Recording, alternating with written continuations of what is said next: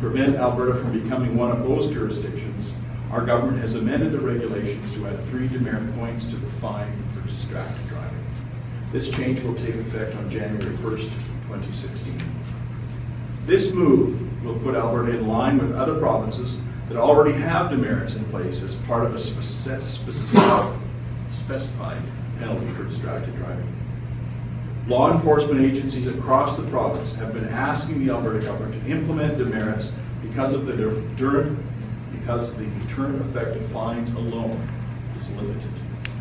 They've said that while there was some improvement in distracted driving initially, they have seen drivers slip back into their old behaviors. Research shows that demerits are a more effective deterrent when paired with enforcement and education initiatives. Implementing demerits also has been supported unanimously by all parties when it was debated in the House.